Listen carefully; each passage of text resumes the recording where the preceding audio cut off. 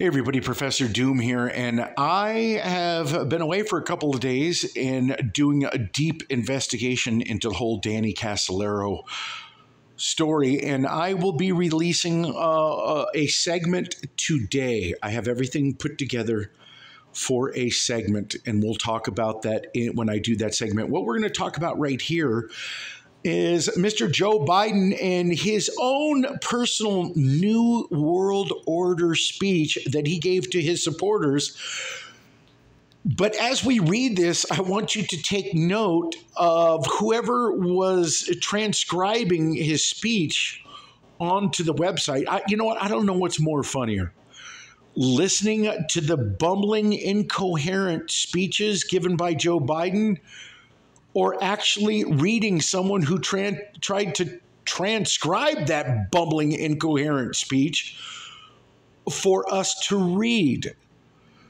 So we're going to take a look at what they're talking about here, and just read this, and then we'll take a look at the New World Order part about his speech.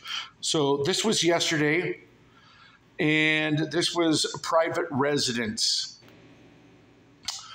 Well, thank you very much. Look, you're all standing. I'll try to make this as short and to the point as I can. Folks, I never quite thought of it the way my hostess just explained what she thinks about why people do what they do. You know, I was thinking as you were speaking, I was lucky. I won the gene pool. My dad was a really decent, honorable man, very well read, got into college when he was before the war, but could never afford to go. One of his great regrets. What in the holy hell is he talking about? I still can't figure it out. But he was really well-read man, and I learned so much from him just by his example. He didn't preach much, but my dad used to say, Joey, a job is about a lot more than a paycheck. It's about your dignity. It's about whether or not you can show respect. Well, one thing I've learned about Joe Biden is you can never believe anything that he says, and you can never understand anything of what he's talking about.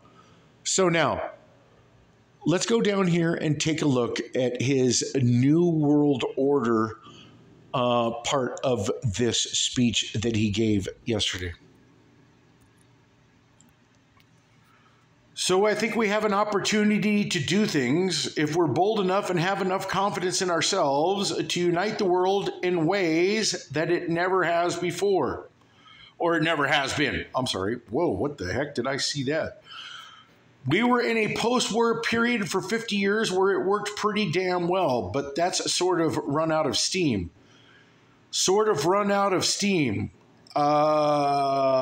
Okay. It needs a new world order in a sense, like that was a world order. So as down as you all may be, I think we have a real opportunity to unite the world in a way it hasn't been in a long time.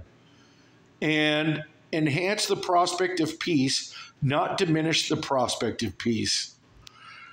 And we need every Donald Trump talks about, he tells his supporters, he says, I am your retribution. This is what he says. He means it. He said, we're a failing nation. Okay, so I'm going to leave off right there. If you can actually make heads or tails out about what half of he's talking about, the whole thing is all I've been seeing is that Joe Biden has been driving a wedge in between the United States and all the other countries. Possibly not Ukraine. I mean, he's been throwing so much money their direction, and so many people are getting their pockets lined over there at the same time, and probably money funneling right back into Joe Biden's pockets all at the same time.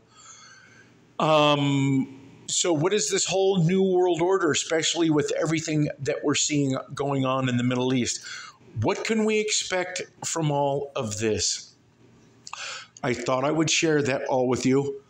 And the reason why it captured my attention is because of I'm getting ready to show you guys in this segment about Danny Casolaro some interesting names that he wrote down in papers.